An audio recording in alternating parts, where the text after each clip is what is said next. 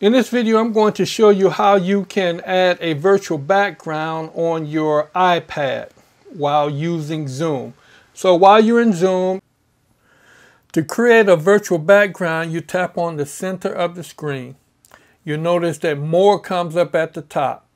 Tap on it. Now you see this box comes up, and then you go down to where it says Background and Filters. Tap on it. Now, all of these are the pictures that you can use. Some are preset, like the bridge, the grass, the stars. So if you click on either one of those, what shows up will be your virtual background. Now, if you wanted to add a specific picture or say a logo or branding, you would tap plus. Now, any of your pictures can be added as a background. So let's go ahead on and let's add this one.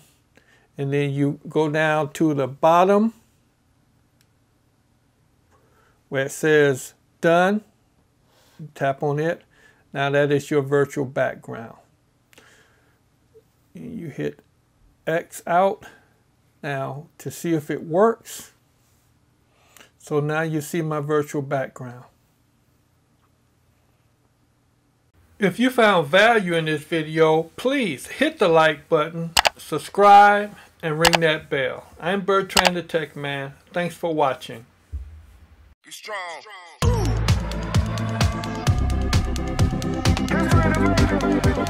strong.